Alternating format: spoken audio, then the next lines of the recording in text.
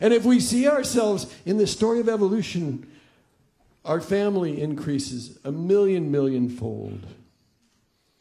Richard Dawkins says, if you had a picture of your great-grandfather, 150 million great-grandfathers back, which everybody has, you would have a picture of a fish. Your ancestors were scaly.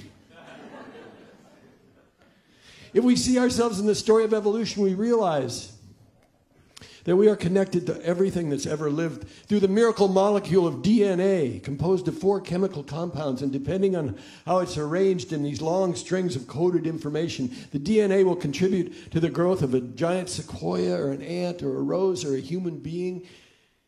It's magical substance. Deoxyribonucleic acid, much too cold a term for this substance that separates life from non-life. I propose a new acronym. Please join me. Every time you see or hear the letters DNA, think divine natural abundance. Divine natural abundance.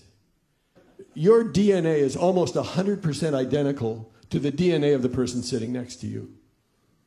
The instructions for building and maintaining you are almost exactly the same as the instructions for building and maintaining me and the Dalai Lama and House Speaker John Boehner and Oprah and Britney Spears. That our individual differences are just a thin coat of paint over the basic human design. We share over 98% of our DNA with chimpanzees, nearly 90% with mice, nearly 70% with worms, nearly 50% with yeast. So if we declare ourselves divine, is not the slime also divine? And if not, where do we draw the line? Who gets a soul? There's a great t-shirt put out by the biology department at UC Santa Cruz. It says, we share 25% of our DNA with bananas. Get over yourself.